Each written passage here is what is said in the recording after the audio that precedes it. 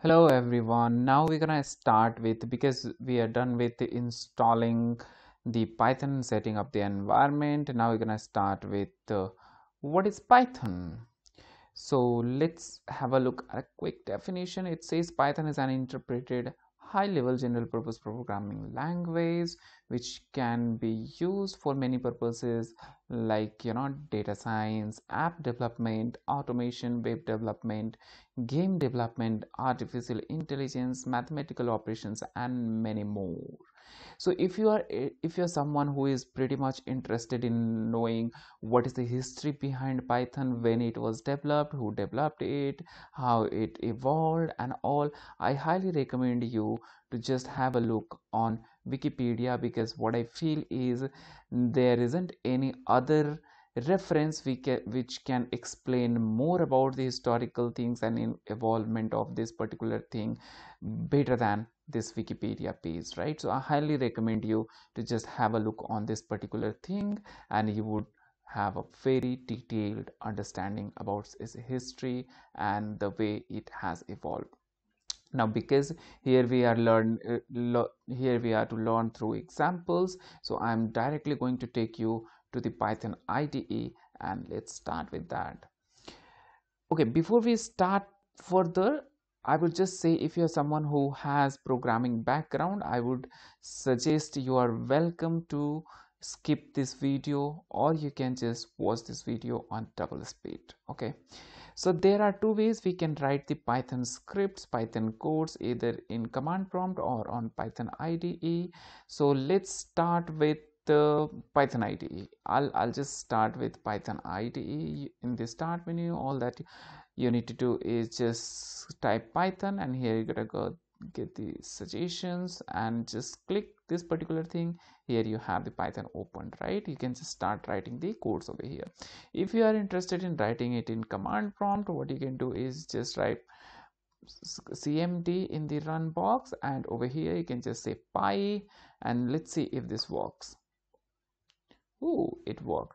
Now if you get this kind of information, if you see over here Python 3.10, this is the current version which we installed.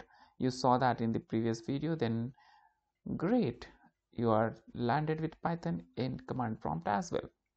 So because I'm going to start coding with Python IDE, I'm going to minimize that command prompt. Over here, let's start with, like I said, if you're someone who has some technical background or programming background, you can just skip this video, or you can watch this on double speed. If you are an absolute beginner to the programming things, this is going to be for you, right? Like I said, that Python is a interpreted programming language. So what does that means is, let's say if you want to if you tell Python do this 2 plus 1, then Python will understand and it will give you the answer 3. Okay, but if you write the same thing in any other applications, for example in PowerPoint, or for example what we can say is, let's say Notepad, if you write in over here 2 plus 1, then it does nothing, because it is just writing what you're saying, while Python is an interpreted language, so it just performs whatever instruction you give it to it. All right, so hope you understood it, right? Now let's say what all are the mathematical things, like you operate the calculator. So all the things which you operate on your calculator, that thing can be done over here. All right, so let's say you have, let's start with addition the way I just showed it to you. So let's say 5 plus 4, here you got the answer 9. If you say 5 minus 4, you get the answer 1. This is addition, subtraction. Let's talk about multiplication. Let's say 5 multiplied by 2, you get the answer 10. Let's say 8 divided by, if you want to divide it, you can just use this particular thing, and then 8 divided by 2, you get 4, right? So this was addition, subtraction, multiplication, and division. Now if you talk about the brackets, so let's say you have here bracket 9 plus 2 and then 2, then here you get the answer 9 plus 2 is 11 to the 22. So it works the same way the board mass works, right?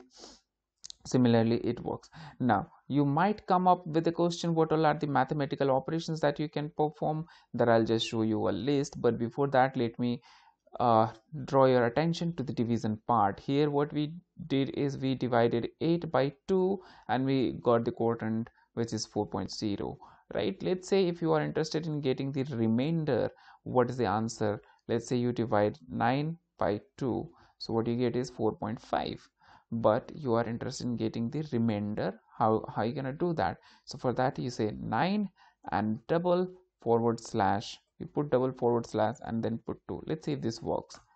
So here you get 4. Why is that so? So you gotta say 2 4 ja 8. Oops, sorry, this is if you, when you use double forward slash, it gives you the rounded quotient. Here you got 4.5, but here you are getting just 4, so it rounded the quotient. You didn't understand that? Let's say 15 and then double forward slash and then you put 2. Here you get 2 7 14, but you are left with 1 that is not coming over here. But if you do 15 divided by 2, you get 7.5. Hope you understood. When you are interested in getting the rounded or floored quotient, if you are interested in getting the floored quotient, you're gonna just use uh, double forward slash. If you want to get exact quotient, then you can just use the single slash. All right, I just hope that you understood this thing. Now the all the mathematical operations which you can perform over here in Python are these. You can just pause the screen and go through this and you can understand that, right? I'll just take a reference and I'll try to explain some of this, or maybe many of them I have already explained. Whatever is remaining, I'm just going to explain it to you. So let's jump back in the Python. Now I was telling you, let's say 9 and you divide it by 2, so you are interested in getting the remainder part, whatever is remaining. So let's say 9, and if you divide 9 by 2, what you are left with, what is the remainder? Tell me the answer. The remainder is 1, because 2 4 are 8 and you left with 1. So if you want to get that remainder part, how are you going to do that? For that you're going to use modulus, which is generally represented by percent symbol, 9% 2, and if you say enter, then you gotta get this particular thing. All right, so 9 modulus 2 is 1. All right, let me give you another example. 15 modulus, let's say 2, then you gotta get this. All right, let's say you are writing 23 modulus 3, what you get is 2, because 3 7 ja 21, and what you are left with is 2. So this is how you can use all these mathematical operations. Hold on, now there is one more thing. If you want to find the square of something or maybe exponent of something, what you can do is, so this is the number I want to find. I want to have its exponent by 2, then you get 25. 5 exponent 5, then you get this thing. 11 exponent 2, here you got 121. So this is how, just use double star and you get the exponent of that.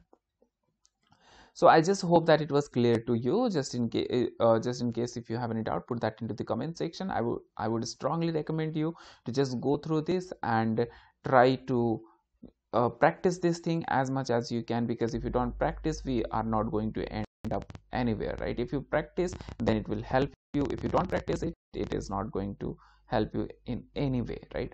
So I'm just trying to keep the videos short so that it could be kind of interesting. In the next video, we will be discussing about the variables, what are the variables and how those are created, how those are assigned. Until then, happy learning, happy practicing, and all the best.